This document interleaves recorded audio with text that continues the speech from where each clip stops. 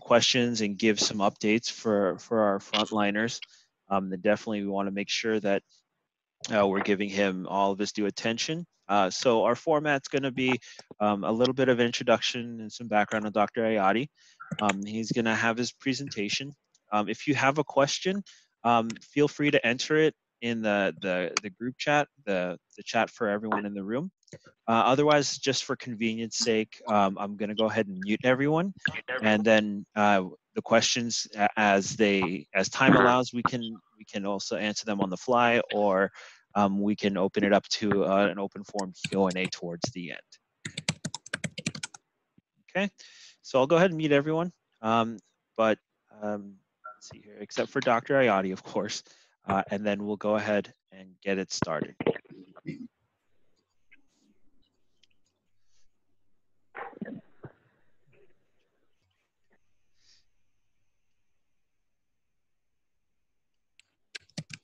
All right, Dr. Ayati, the floor is yours. Hey, thank you so much. I appreciate it. Well, let me see.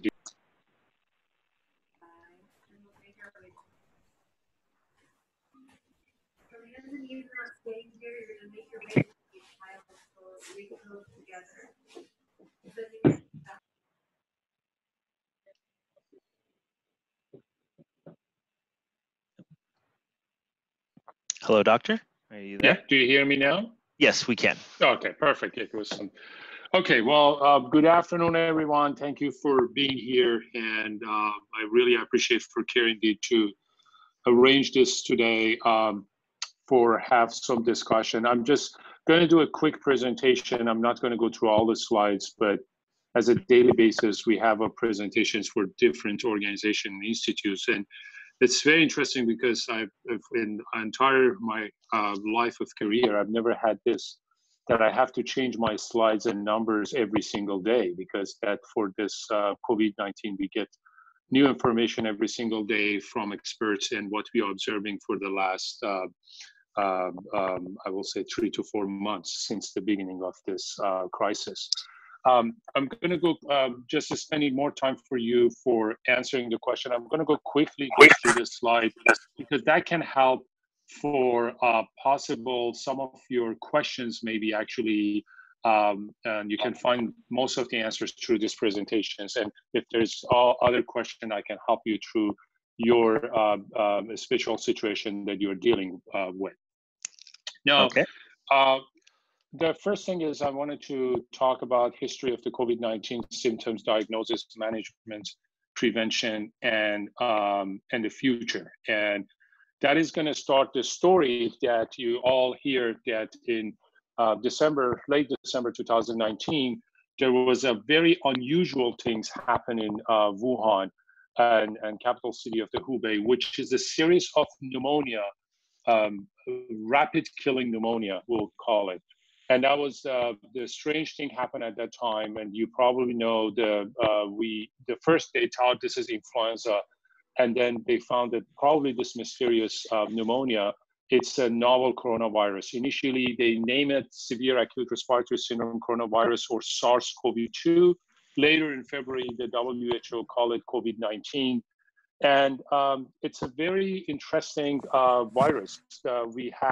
It's still the question about the transmission, but so far we know, based on what we saw in Wuhan, that possibly it's the initial association with the seafood market, that actually they were selling live animals, and then probably through the bats, feces of the bats goes to this animal, which we call pangolin. It's kind of like anteater, and they actually use the meat in the Chinese medicine, and also the meat is very delicious for some people, and that's why the beginning of that situation has started. But right now, it's not an animal transmission; it's just more person-to-person transmission. Now we're dealing. I just quickly want to say this is the SARS-CoV-2. It's a very interesting about this is a better coronavirus. It's the same as a subgroup of something we had it in 2003 we call SARS, or severe acute respiratory syndrome. And but definitely has a different clade. The interesting about this virus is, as you see here on the slides, you see the spikes around the virus, and this is what we call coronavirus. And as you see here, that's the envelope around it, and this is an RNA virus, which is, this is the one is trying to get into the body and start to make the problems. And as we see here, we have two forms of this virus right now, L form and S type. L form is around the 70% of the strain, which is the first early days of the epidemic in China, and the S type, which was a 30% as well, which are two types of it. I just quickly want to say, because a lot of people actually these days are talking about, we have in 2003, as you hear, we had SARS. And in 2012, we had from bats to the camel, and we had MERS, which is coming through the camel. And that's what we call Middle East Respiratory Syndrome. And now in 2019, we have SARS-CoV-2, which is a coronavirus disease, the three types of the virus that so far we have. Case fatality rate is changing. If you really wanted to calculate case fatality, this is the number of the people actually dying, and this is going to be the number of the people infected. When we have SARS, total of the people infected was 8,000, but 800 of people, they died, which is 10% case fatality rate.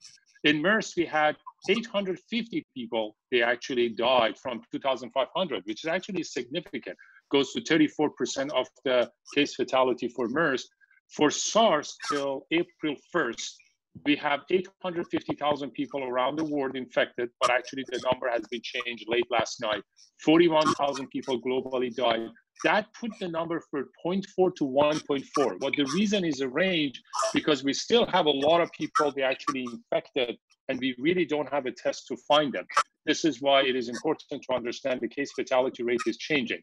Definitely for people, they are older, anybody has cardiovascular problem, even high blood pressure, any history of the coronary artery disease in the past, any congestive heart failure, diabetes, chronic lung disease, if they have asthma, if they have COPD, chronic bronchitis, they actually, or even history of the cancer right now, or even in the past, they have a high risk of the mortality so far in the last 4 months, as we know. Adults, middle-aged people are the most people that are getting involved. We have several cohort from the hospital's patients with COVID-19. The median age between 49 to 56 years. And in the report we have from the Chinese Center, technically the range between 30 to 79. What we see today in the United States, the younger people also getting more involved. The same thing we notice also in South Korea and also Italy as well. Mortality is higher in older adults. 80% of the death is actually the people more than 65. In children, the symptoms actually we have the children got infected in Wuhan. It's a very mild symptoms in the children, and only 2% of the children actually in Wuhan got infected less than 20 years old in the pediatric zone. The most of the symptoms in children are very, very mild, like they have some fever, cough, sore throat, and all of them, they're survive. Sadly, for the last 48 hours, we have a couple infants, they died, one in Chicago and one in New York. And that became a little bit more concerned. Now, you probably hear for the last 72 hours, there are more cases less than 20 years old. They actually passed away in Russia, then also a couple of cases in Italy.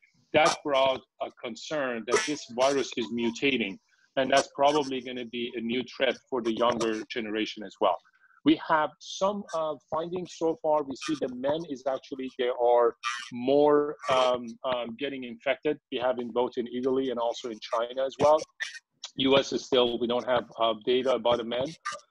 Researchers believe that the reason for men is probably men has more poor lifestyle. They're smoking more, drinking, and general poor health. When we compare to the women.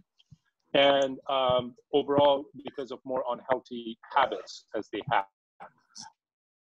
And the other thing is the women overall, they have the stronger immune system when we compare of the men when they're fighting with the infection. The big nightmare for all of us is asymptomatic people. I mean, this is one of the things that we have.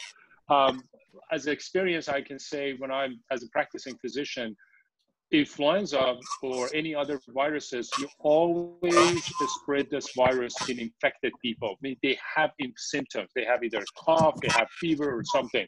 This virus is very unusual. Many people that they actually been asymptomatic, they still can shedding the virus. Even you probably hear today that experts actually announced, and they're trying to communicate with the Oval Office in Washington, that maybe we should have a mask for everyone. This is something that till yesterday, they actually said no mask for anyone. But now they're have the new finding that even people with talking, they can have spreading this virus around. And that becomes a very, very issue, as you probably hear about when we have the COVID-19 outbreak in the cruise ship.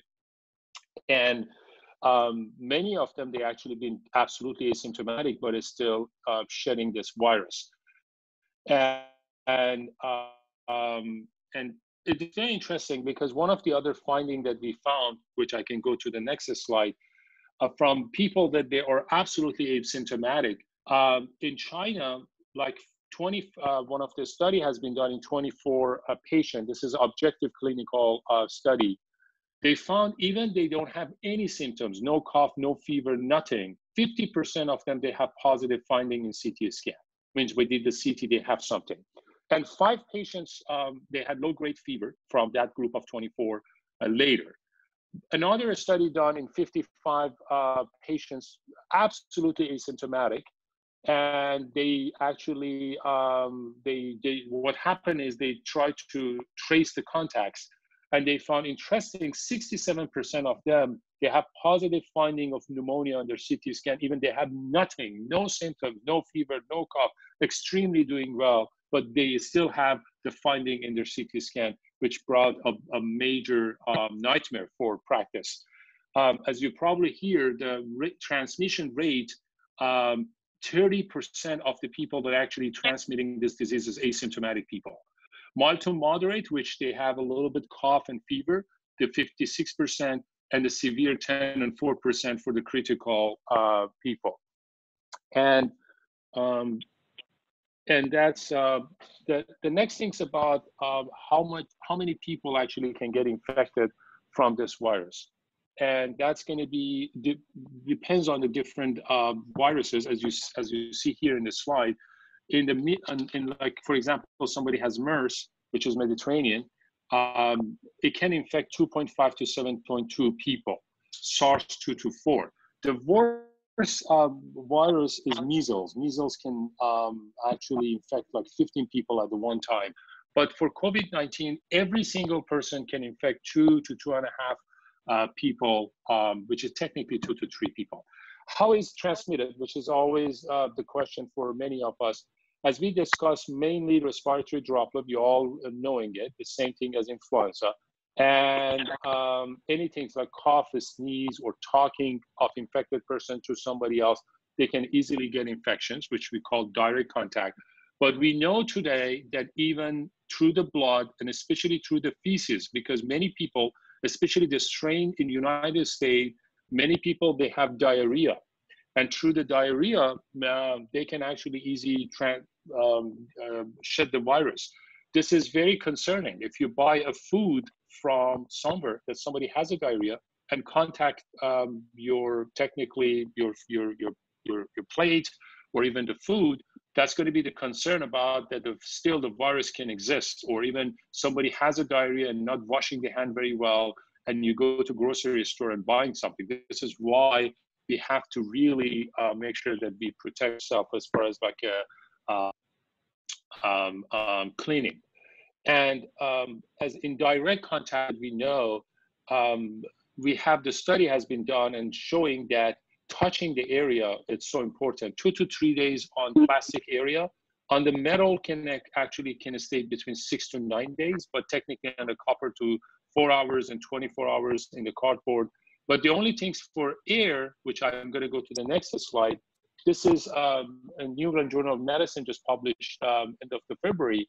which is in the study shows that actually can stay in the air for 3 hours. Like if you are in the room with the patient and the patient start to coughing, and if you don't have any protection gears for yourself, you have to think about in the closed room, the 3 hours this virus can stay in that area. And that's something that this is why it's important that we discuss about more PPEs for people. This is the slide showing that a time of, for example, you can see here that for 3 hours, it's around for air and coppers and cardboards and steel and plastic, which is the plastic is the most the one. And we have to understand about how much this virus can stay. Overall, this virus incubation period is 5 days at the time when you get the virus till you become symptomatic, between 2 to 5 days. Some of the people actually start to developing symptoms within 11 days, like technically 97%. You may not have any symptoms for like day 8, 9, 10, and after that you're gonna have. And from 10,000 cases in China, more than 100 of them, they have symptoms after 14 days of active monitoring and quarantine, which makes it a little bit more scary because it's still even after 14 days, they haven't had the symptoms, but after 14 days, they develop the symptoms. And the recovery time, if you have mild infection, is overall 2 weeks. If you have severe infection, we talk about 6 weeks. I just wanted to say here, because this is so important to remember, and this is only showing that how this virus with all the spikes getting to the cells, like for example, if it comes to the lung cells, this is AC2 receptors, and this is the way the virus coming inside our body. I just want to show it here because then later you may going to ask me a question about the treatment. As you see here, when the virus is going to come here, first through these receptors, this picture, they're actually getting inside. Imagine this is your lung cell, pulmonary cells. And the virus can start here. What happened is the virus it's a dictator and try to use your system as a slave to produce more RNA. This is the RNA of the virus. And as you see here, this is your host. This is your cells that start to producing tons of RNA for the virus through this enzyme, which is a very important enzyme. As you see here, from one RNA, you have already 4 RNA. Who made this RNA?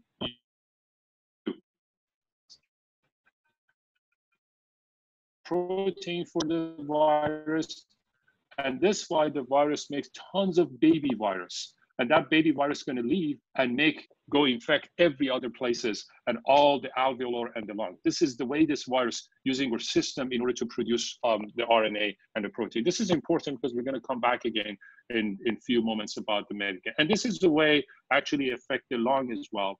Initial presentation of the virus is fever, fatigue. Some of the people may have dry cough. Some of them, they may have anorexia. Some of them, they may have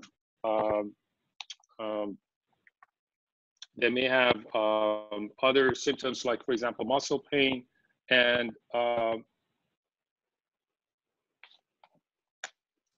dyspnea and the sputum production as well. And that's probably going to be the presentations for most of the people. Fever, it's not usual. Most of the people, they don't have a fever. 20% have a low-grade fever. Some of them, they actually even don't have any fever at the beginning. And only 44% of people in China, at the initial, they had a fever. But when they admitted to the hospital, all of them, they had a high fever as well. But most of the cases, they don't have any fever at the beginning. Some of the other symptoms, as you see here, you see diarrhea, you see they have a low oxygen. Definitely when they become septic, they actually affect the heart. We actually see many cardiac arrhythmia for the last weeks in people that got admitted to the hospital, and pneumonia that we see as well. Other symptoms that we see, loss of the smelling. And some people have this report, especially most of the cases in France and Italy, they said at the beginning they have loss of his smelling. Some of the people actually, they lost the taste as well. Runny nose is not very common, but some people have some mild runny nose. And headache also is another symptom. A lot of people, before the symptoms going to start, they actually complain of the headache. One thing that we know that 81% of the cases, they only have mild symptoms and is necessary not any severe symptoms at that point. But some of the cases, they may have the severe, which is going to be the time we have shortness of breath, we have low oxygen. And in some of the cases, which are going to go to the hospital and ICU, they go to the situation of respiratory failure. This is the way that the people die. Adult respiratory distress syndrome, which cause shock and multi-organs failure, and in 5% of the cases, it actually makes the cause. How is diagnosed is definitely a PCR, which we call RT-PCR, is a reverse transcriptose PCR. It's a test that we perform in nose or mouth, or we can also do blood sample. We can do also stool. It really depends on accuracy based on the sample, based on the kit, based on the technician's error, and shipment time. These are all very, very important. And but again, it's expensive actually test. It's not because reagents is expensive. And there's, as March 18, you probably hear the 50 minutes test of Abbott was approved by FDA. Which is cost is still unavailable, but this is another test that we can do. Other tests that is one question that a lot of people, they ask me, and we faced for the last 2 weeks in many nursing homes, that some of the staff, they became negative, but they're symptomatic. They went back and they test again and they became positive. When somebody is negative, is it the true negative? The answer is no, because it can be poor quality of the swabs. It can be the area that we made the swab, it doesn't have a lot of the virus concentration. And sometimes virus is not made to upper respiratory region. And the other things, think about it, this RNA virus is so sensitive, they can degrade so fast. The best solution based on CDC recommendation that they need to swab multiple area, like from the throat, from the nose, to get the final answer. In China, they started to do CT scan for the diagnosis because they didn't have enough PCR tests. And it's just the one finding that we see, as even say at the beginning, they may have ground glass opacity. You can see here, I'm looking with the pen. This is the finding that we can see in their CT scan. Chest CT scan is helpful with the diagnosis, but again, it cannot completely rule out the infection. In a study that we done in more than 1,000 people in Wuhan, they went to both RT-PCR and also CT scan. A positive CT scan, which you see on the picture, has a sensitivity of like 97%. But again, specificity is only 25%. The reason is because this finding is not a specific for only COVID-19. Somebody can have influenza and can have the similar finding as you see even here on the chest X-ray or on the CT scan as well. Somebody can have any other kind of virus or infection or even bacterial pneumonia and can have the same finding. That's why we really don't know. And don't forget, we also had a lot of mortality with influenza this year. Still, we have a lot of mortality with influenza right now in the United States that is not COVID-19, it's just influenza. And quickly about, these are some of the study that has been done. Definitely for home care, we all knowing that, using the face mask, separate themselves, and try to do it. Some of the questions that maybe the people ask you about, when can I be out of isolation? If we do based on the test, and the test positive, and we do the test, it's technically we should have a negative test results, at least 2 tests from nasopharyngeal swab in more than 24 hours apart, which is a separate of 24 hours. If 2 tests is negative, definitely. Plus, we have at the same time improvement of respiratory symptoms, no more cough, no more shortness of breath, and no fever. But if you don't have a test and somebody wants to be out of isolation, 7 days after the first symptoms appeared, if there's no more symptoms, and at least 72 hours, there's no fever, no cough, nothing else, without using a Tylenol. That's very, very important. 72 hours, no fever without using a Tylenol. If somebody is still taking Tylenol and doesn't have a fever, it doesn't mean as a fever, because if they stop the Tylenol, they're gonna have a fever. Some people again said that my test is positive, but I really don't have any symptoms. What should I do? Or can I go back again? Can I be out of isolation?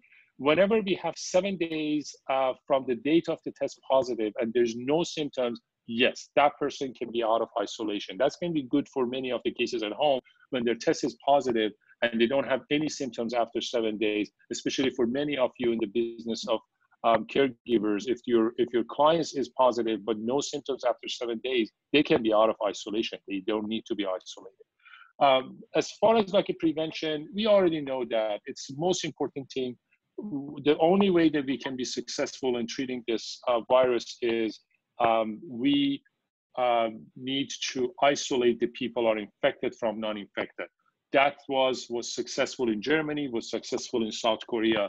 That's the same thing we need to do. And this is why we are on shelter in place right now. Some of the tips for prevention: alcohol 70%, bleach is important. For the food, you at least, if you buy a food from the restaurant, definitely heat it or microwave it at least for a couple of minutes, 30 seconds to 1 minute. If you buy any fresh fruits for your patients or for anyone, definitely you need to wash it, because they can be touched by someone and as you can stay in that area for a while. Definitely do not contact with the farm animals and wild animals for now, because we're really not sure about this virus actually being spread through the animals right now. A lot of researchers are working on it.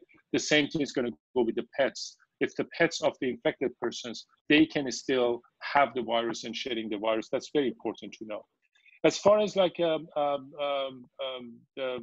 other things for a public and healthcare worker, you probably know that the best things is just the washing. We know that.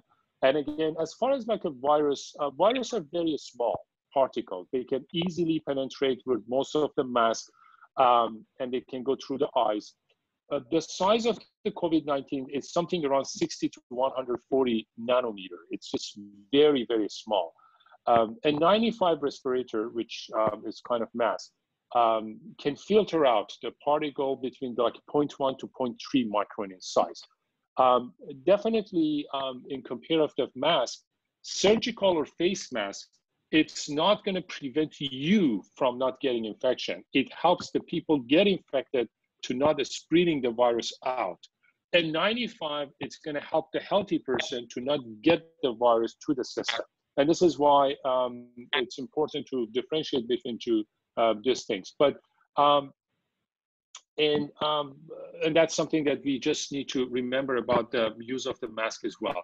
I just want to say quickly about the treatment. You don't need to know all the details, but some of you may hear about remdesivir, which is initially produced by Gilead. This medication is anti-RNA virus. First was developed for Ebola, and now we are, as a compassionate use, we are using it for this virus. Stanford is doing phase 3 trial right now. Is IV dose, is 10 days course, and we are having a trial right now doing it for some people. With my own report that I get it through a Stanford colleague, it has been helpful in some of the people that they try to do remdesivir. I talked to a colleague at the El Camino Infectious Disease as well, and they also seen some positiveness as well. Most of the cases right now is about chloroquine and hydroxychloroquine or Plaquenil. Let me just go to the here. I wanted to tell you that technically this two medication, which is anti-malaria medication, we use it for lupus or people have rheumatoid arthritis. We have to understand that this medications, it's very cardiotoxic. And especially right now, we are using it with the French study that has been done in very, very small size of a study. It's a very, very inducing heart arrhythmia. And the dose that people are using, especially for older adult people, it's kind of scary. There are some statements coming in the next days about use of this medication, but FDA approved if you wanted to use it for off-label. Let me tell you back to this. If the chloroquine is going to work, the chloroquine, it works here. It's blocking the virus to come inside the cells. It shows in vitro, which is not in human, in only in the mouse, that it happens that it protects influenza virus, not COVID, to not come to the cells, but not in the human. Actually, in human, it failed. As far as like remdesivir blocked this enzyme. It doesn't let the virus to replicate and makes more baby viruses and using our cells as the slave. This is the mechanism of this two medication. As far as like a lot of people, they asking that I'm taking this because we talk about AC receptors, then what about the blood pressure medication like AC inhibitor, like lisinopril or sartan? Should I take it or not? First of all, anecdotal information we have circulating, especially in the news, that the people that taking this medication, they're more susceptible to get the COVID-19. The results are very, very premature. There's no conclusion on that. American Heart Association has a statement that we should not stop this medication. Same thing, we go with pain medication or painkiller medication. Non-steroidal anti-inflammatory like ibuprofen or Advil and aspirin, they think about maybe increasing receptors that virus use to infect cells. In France, they actually recommended to people not taking. But to be honest with you, there's really no data to back up this statement. And physicians in the United States currently recommend that either acetaminophen or Tylenol or NSAID, it still can be helpful to use. And we don't have really any data about it. As I said before, the people, especially in any old age that has history of high blood pressure, any history of heart disease in the past, they're very, very have a high risk. The people been a smoker in the past, they're very, very high risk as well. And diabetes can increase risk up to 6%. One of the things that it goes to your expertise, my majority of the people expertise here in this discussion, it's that's a statement published by British Society of Geriatric. It's about isolation in elderly people. That's one of the major things that my feeling is that after this post-COVID-19, we are going to face a very frail, scary geriatric populations after that. And we're going to see more depression, we're going to see more cognitive impairment, we're going to see more anxiety related to that because of this situation that we are facing. In many countries, they're now discussing about what should we do. And this is one of the discussions that I had it with many of the colleagues for the last week, especially since last week, I've been in the task force helping my colleague in New York, which really have a discussion with the families of the people in case, because right now, as you probably know, in New York, there's a very overwhelming situation. And we encourage many of the doctors in New York to call their family and say, if your loved one with dementia has respiratory problem, do you want it to be transferred or you really just wanted to consider comfort care? I think the most important thing in this situation is that we talk about urgent goals of care discussion right now to really ask the preference of the people, because the situation, as you probably hear in Italy and Spain, was very, very overwhelming. As the next case I hear, as we have, there is not a policy written, but there is a policy, explicit policy in entire healthcare system in the world. If there is a one operation room and there is a one surgeon and there is a one young people and there's a one old person, both of them in a life-threatening situation, if they need to go, the surgeon needs to do surgery, surgeon needs to give priority to the young person and let the old person to die. The same practice we had for the last weeks in Spain and Italy, and the same thing happened in Wuhan. Many of the doctors made the decision to save the ventilators for the young people, to shut off the ventilator for the old people and connect it to the young people.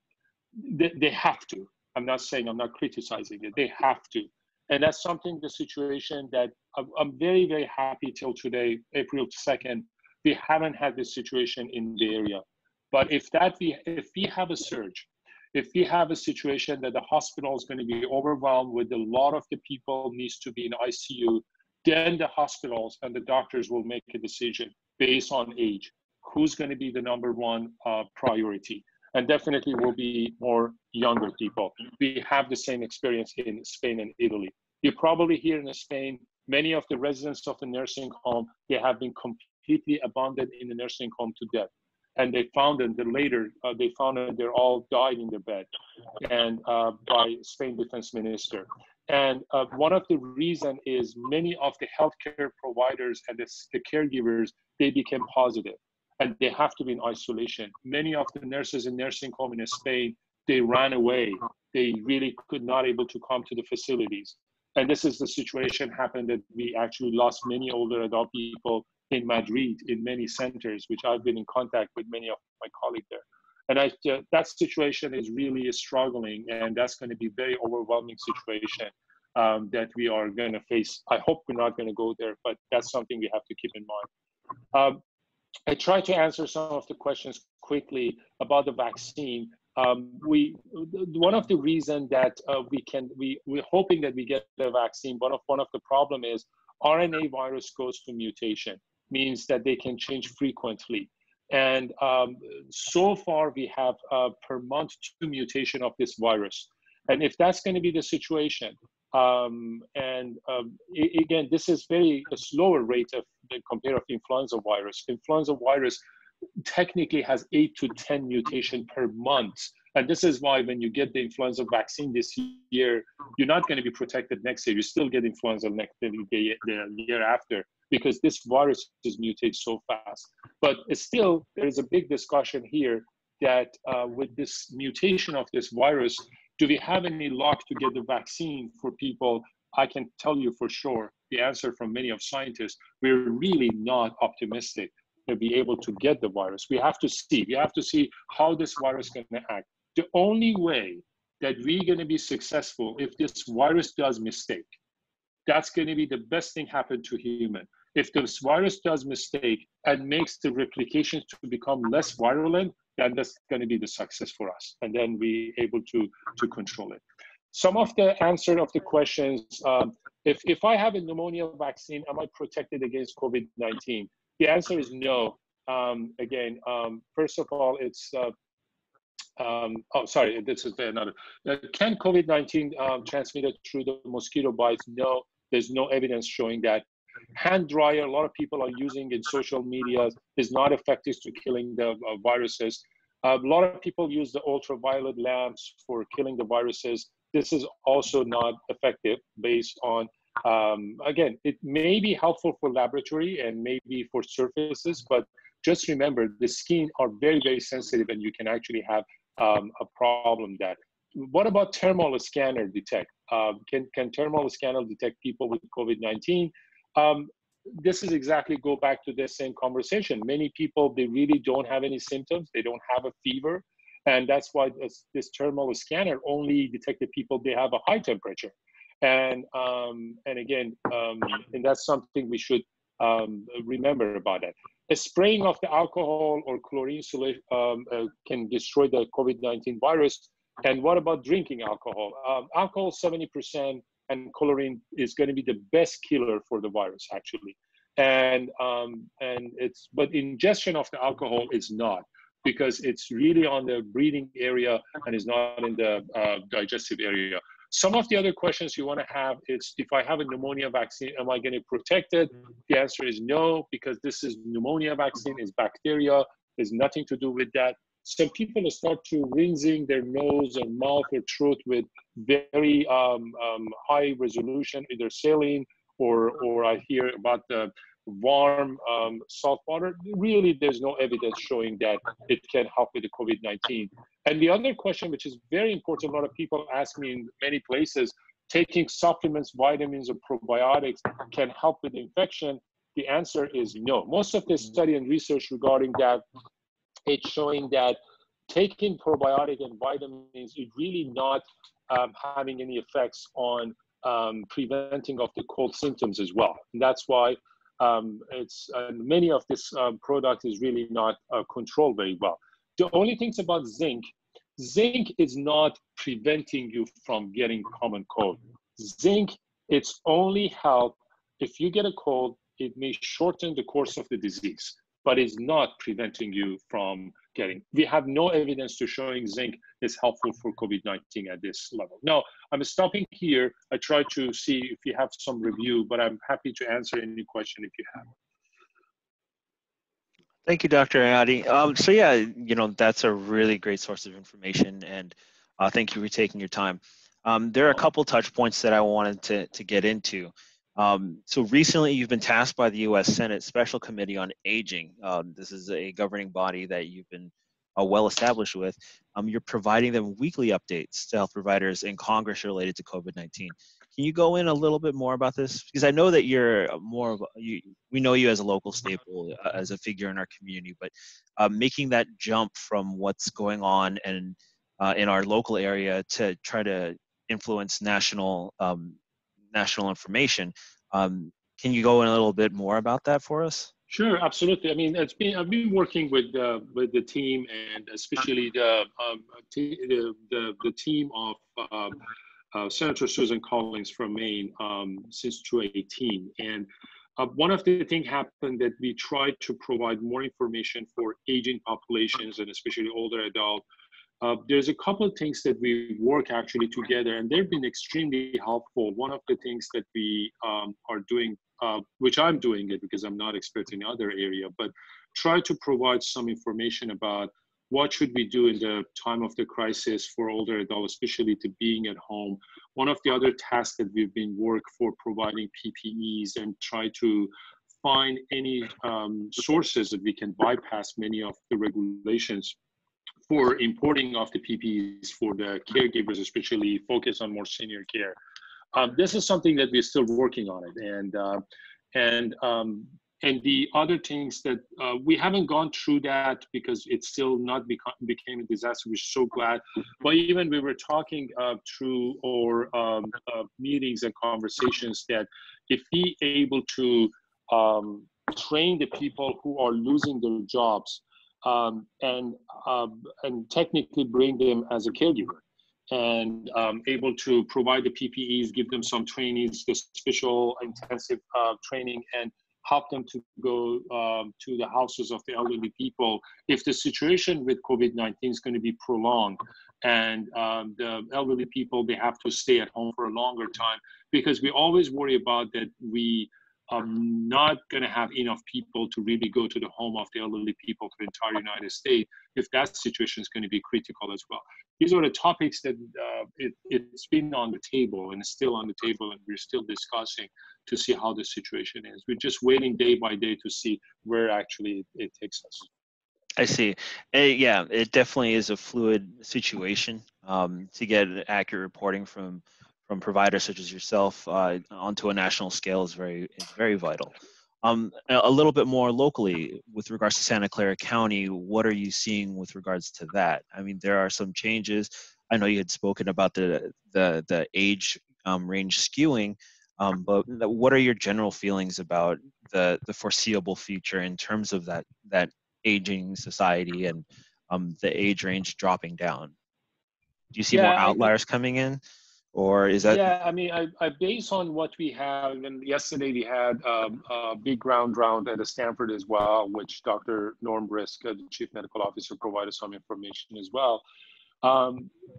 Overall, what we have seen, which makes us happy, that I think one of the reasons, because Santa Clara started to do earlier than other states as far as like isolation.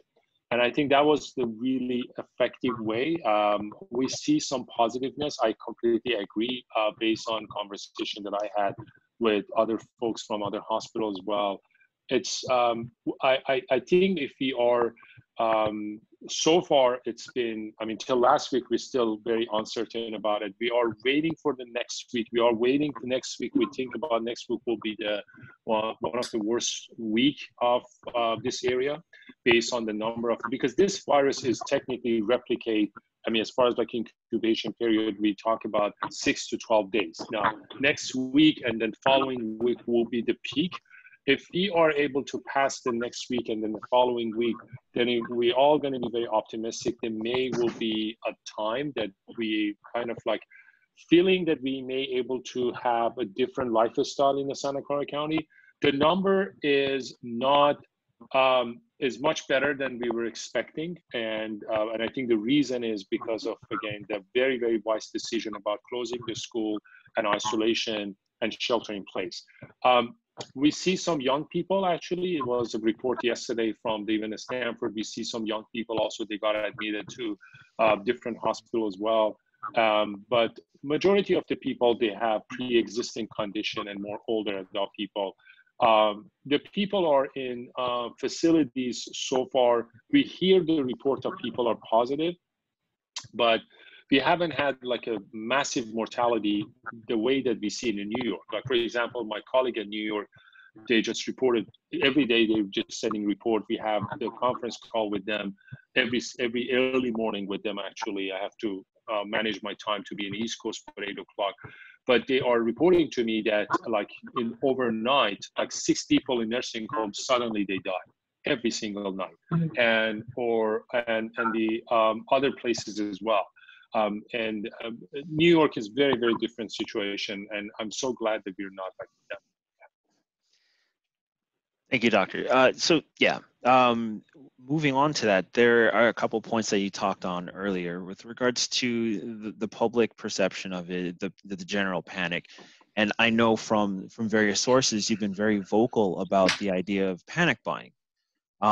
So could you share a little bit more about your views on that with regards to what's the right amount, what should be the buying habits, what's the ideal for this given situation, both for people that are in families and as well as in isolation? Yeah, I think that we need to separate these two words, become panic versus anxiety. I think the anxiety related to COVID-19 was very effective. And I encourage to be anxious about it, because that was one of the reasons that we all been worried about this virus. I remember the time in month of January when this virus started in Wuhan.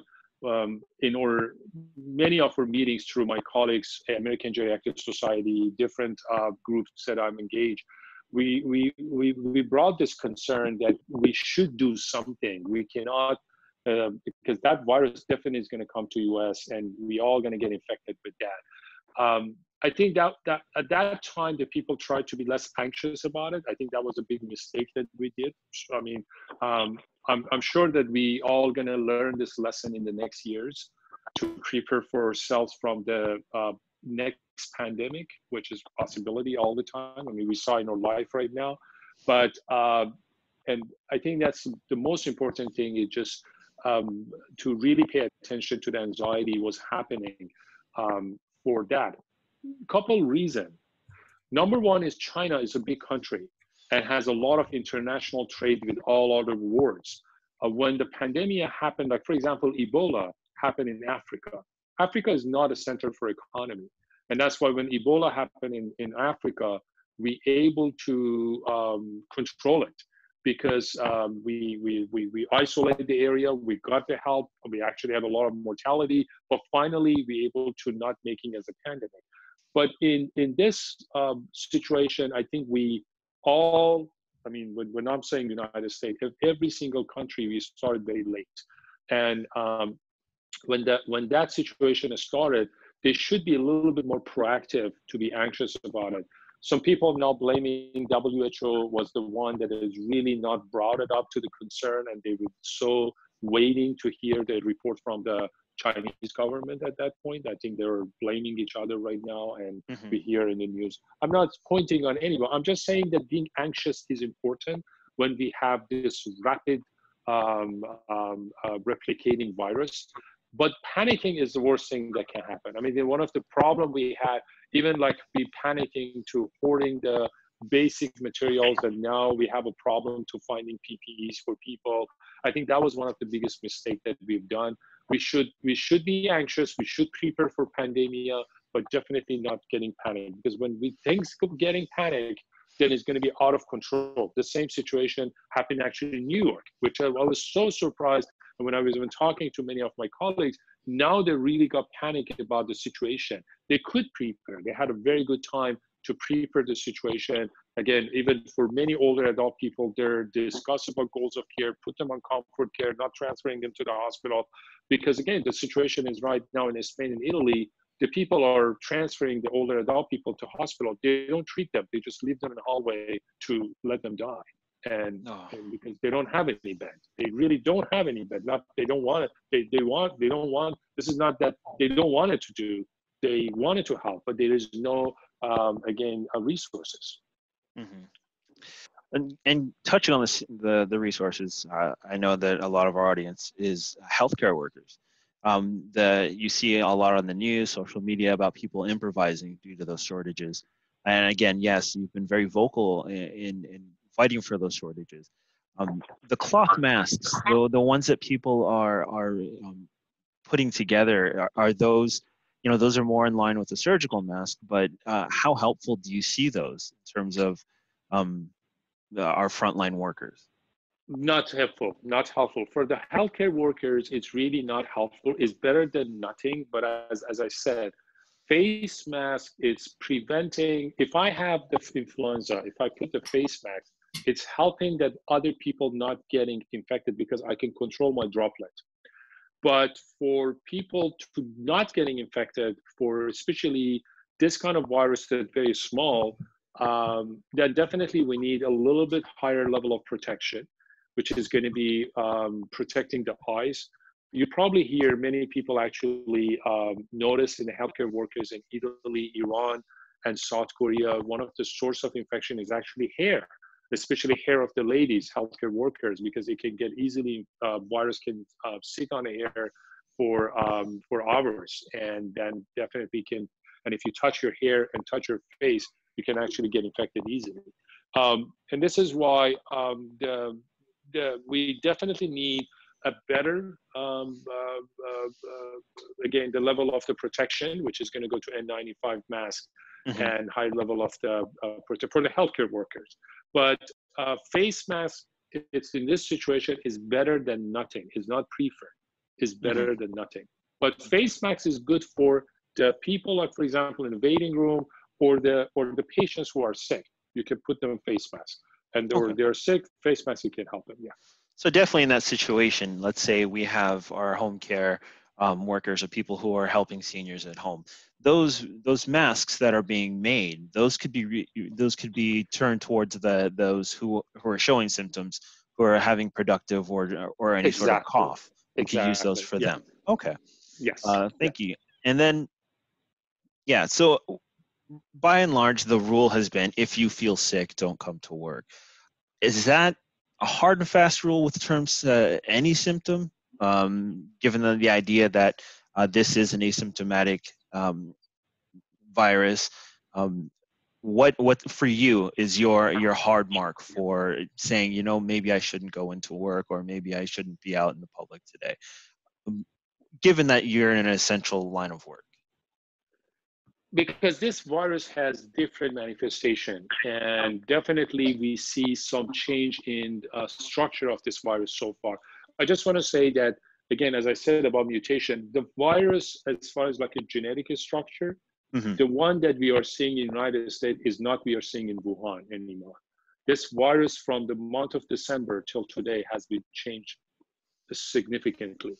And this is exactly the problem. I said 2 mutations per month, and now think about in 4 months, we have like 8 mutations. Now, the symptoms are getting different right now. Like, for example, for the last week, we see many people, they have, especially in older adult people, they're reporting a lot of delirious hallucination, a lot of stroke-like symptoms that is happening in older adult people, which is very strange. We never had this report 3 months ago.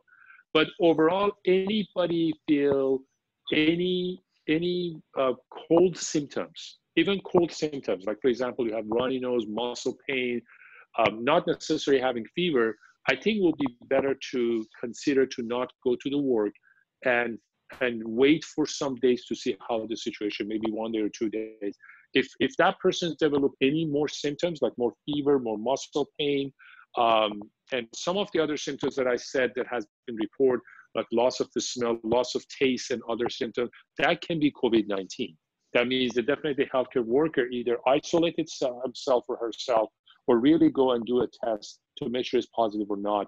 But if it's really not, if you have any of these symptoms, I will say for now, for the healthcare worker, any symptoms that you feel that you have a cold symptoms, you should isolate yourself or at least get a test done.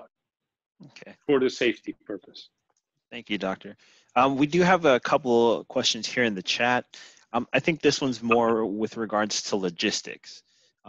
If you have people that are more than, let's say it's a group or a couple in terms of care, and we're isolating one of them, does each person at that point necessitate their own individual caregivers, or are we talking about strictly adhering to the PPE and then isolating precautions, then that same caregiver can go ahead and service the rest of the household? Same caregiver can go, yeah. Same caregiver can go and with the appropriate PPEs. Yes, absolutely. Okay. And then, let's see here. Another question, do you develop immunity once you've recovered from the virus? I think that's something we haven't touched on, yeah. Yeah, it's a very good question. There's a lot of the thing is that it's possible that we develop the immunity. I mean, there are a small group of the people that they have done the test. They actually collect their blood. They look at their antibody in their body. I mean, the blood. It's been a possibility. We're still uncertain about it. As I can tell you, as of April 2nd, 2020, we're still not sure. The only way that we're not able to build immunity, if this virus is going to mutate more, and then you get exposed to a new structure of this virus, that means they're not. If you get that same structure of the virus, that yes, there's possibility that we actually get immunity based on what we are seeing as well. This is why now they're trying to do plasma infusion, and as FDA actually even approved for the trial to infuse the plasma of the people that got infection and they have an antibody and infuse to the people that are sick. They're doing it right now in many medical centers in the United States. And even I hear that there is some discussion to do it at Stanford as well. But yes, there's a possibility, unless if this virus structure is going to be changed significantly, that means there's no immunity. The same thing with influenza. You don't get immune. You get immunity for the same influenza at the same season, same year, because the structure hasn't been changed at the same year, but maybe not next year. Okay. Okay. Yeah. So definitely, yeah. Again, a fluid situation. You're going to have to monitor for that. Seeing how the trends are. Definitely, the reporting is going to help that. Another couple questions on the chat. Why are asymptomatic COVID-19 positive patients not needing self-isolation after 7 days? Won't they still transmit the virus to others, even though they don't have symptoms?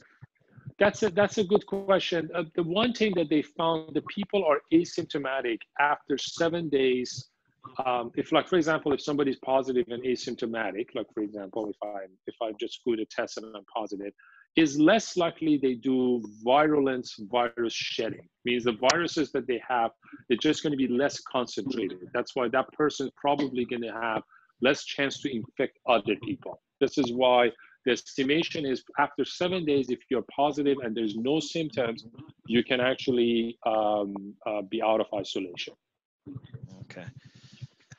So there's, let's see, one more. I think this one comes directly from one of our clients. Now, I just as a warning, you know, this isn't meant for strict medical advice, but the background on this person is they were diagnosed with eosinophilic fasciitis in 2016. Since then, been on various dosages of prednisone and azathioprine, among other medications. After hospitalization in October 2019 for pneumonia and pulmonary embolism, the azathioprine was reduced from 100 milligrams daily to 50 milligrams daily. She is 83 years old, and she has these following questions. One, what measures can she take to protect herself against the coronavirus considering her age and underlying health conditions, particularly involving her lungs and considering she's taking an immune suppressant daily? Right. Which is, again, the person is going to be significantly high risk for mortality in case if the COVID-19 is going to happen. The same situation. This is immunosuppressive medication, and that means that it's just going to be very high risk that if they get infections, they quickly develop the ARDS and severe respiratory symptoms, and that definitely that person should be very, very restrictive, isolate herself, and definitely if she has to go outside and exposed to other people, she should have a proper way of the PPEs. I definitely recommend for that person to have N95 mask. If they need to go and see other people, definitely use gloves, washing their hands, the same principle of measures, more aggressively, but definitely that person is a very, very high risk for severe manifestation of COVID-19. And that brings up another question: is for those taking care of an older loved one or client, the regularly scheduled doctor's appointments. What's the call on that, considering resources and the idea of triaging people who need help versus the regular visits that they have scheduled throughout the year? Right.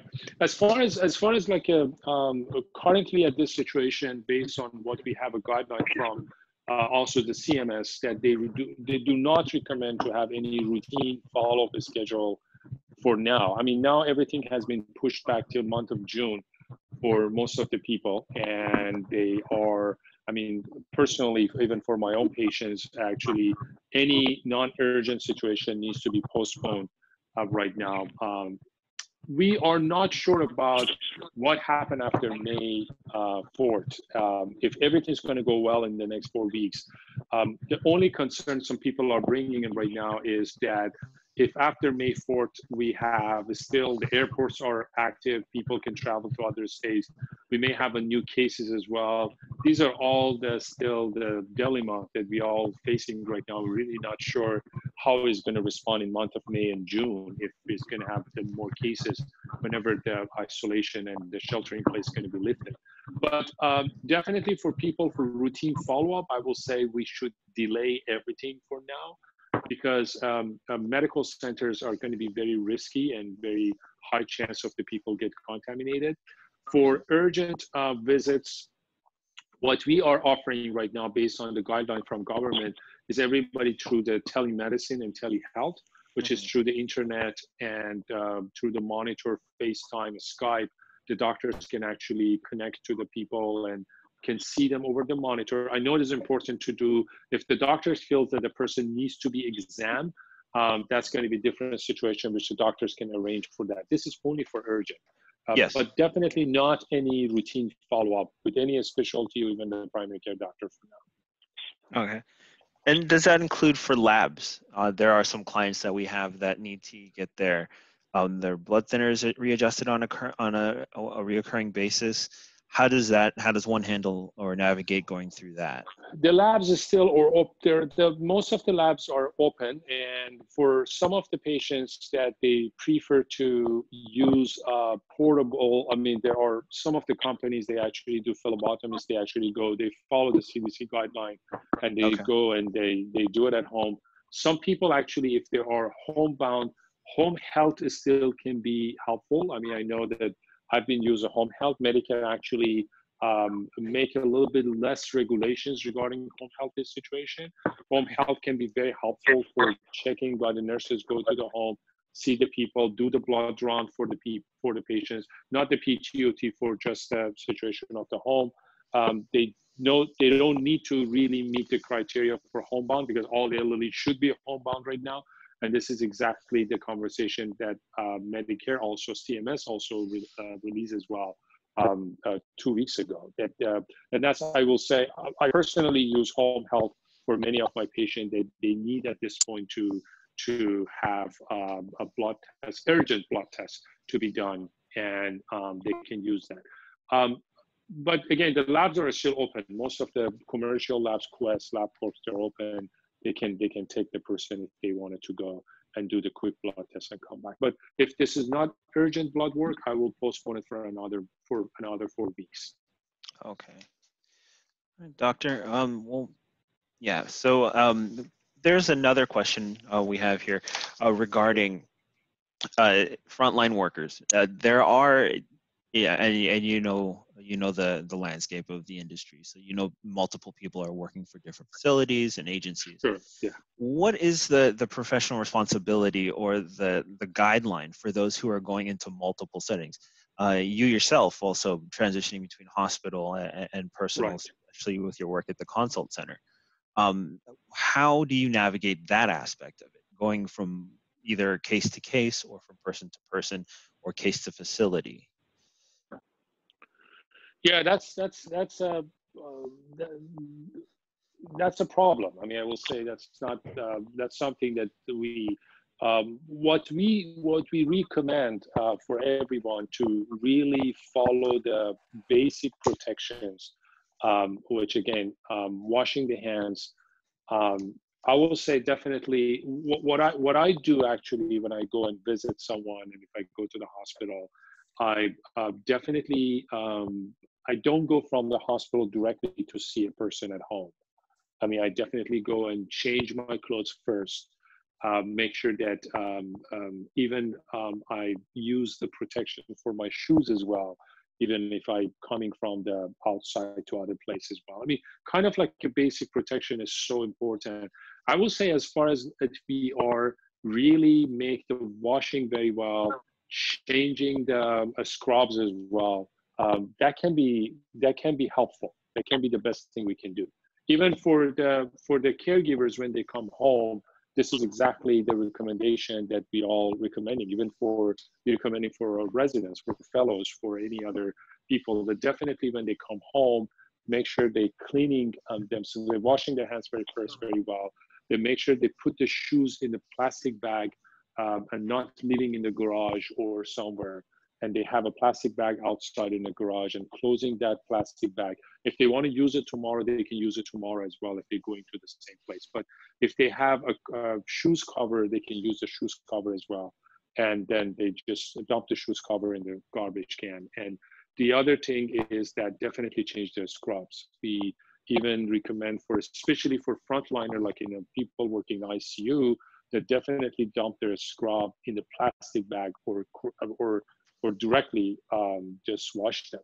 And that's very important because the cloths can be infected. The scrubs can be infected as well, especially if you go back home or moving from home of one person to other person. Okay. Well, that seems to sum up a lot of our questions, all of our questions at this point. And thank you for that time with the presentation. I guess I'm sure that if there are any further questions regarding our clients or the senior aging community, the information's up there with the Geriatric Consult Center. They're located in Los Altos. Both of those emails will be good to reach out to you, Yeah, or is one absolutely. preferable? My Stanford email can be helpful, can be better. Yeah, because I can check it more frequent, or other people are also checking my Stanford email. That they can address it to me. Yeah, my Ayati is Stanford.edu. Yeah. Okay. And also, if there are any other questions that we can forward, by all means, you can reach out to us here at CareIndeed as well, www.careindeed.com. Dr. Ayati, thank you. I know this is a really busy time, definitely a stressful time, but we do thank you for preventing any spread of misinformation and setting a lot of records straight for us today. Sure. Thank you so much. Thank you for arranging it. We're happy to be with you all. All right. All right, Dr. Ayati, you have a good day, everyone. Thank you for coming, Thank you. and have a great one.